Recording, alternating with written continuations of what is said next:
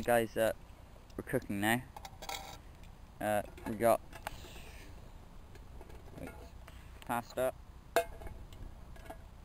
then underneath that we've got our stove, which is the methylated spirit stove, on my homemade pot stand. Well, actually the whole stove's homemade. This will be good for you recording that. Get one of these. Yeah.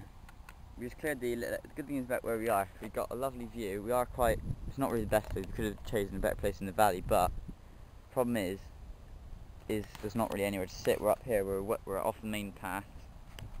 We got like kind of stones to sit on, as well as we got this kind of little area here. There's not really much grass, so I cleared it away a bit with my shovel.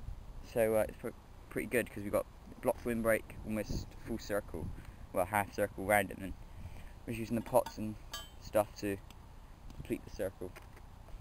We got more dried foods in here if we need that. We got some oats, some coffee, and some rice.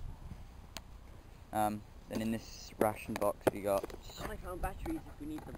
tea bags, some sugar, and some gravy powder, because I don't have oxo cubes.